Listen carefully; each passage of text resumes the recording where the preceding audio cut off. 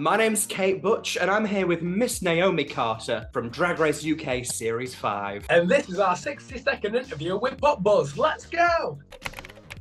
They're all absolutely rotten. Actually, Michael Maruli smells delectable. Who smells the worst? Banksy just looks like she smells, so we're just going to give it to her. But luckily her face is far away from us, so we don't have to smell her as much.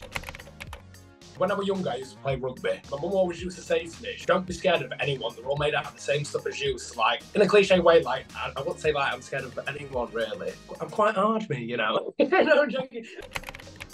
Banksy, she's absolutely already done that. And we can use her as a yardstick to see how deep the grave needs to be. I'd have to go for Kate Butch, not gonna lie to you. Tell me if I'm wrong, Kate, but I feel like you just know how to, like, dissect a body without a trace.